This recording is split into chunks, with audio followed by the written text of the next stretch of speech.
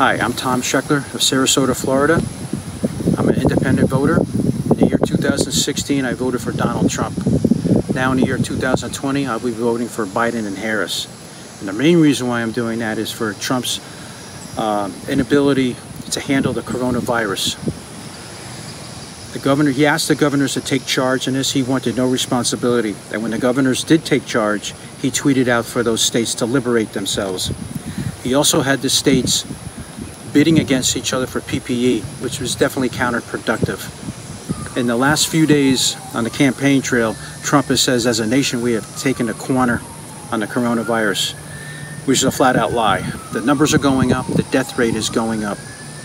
And I really feel from the bottom of my heart, 4 more years of Trump, we will become the divided states of America. And with Biden and Harris, we will remain the United States of America. So everybody, take care and be safe.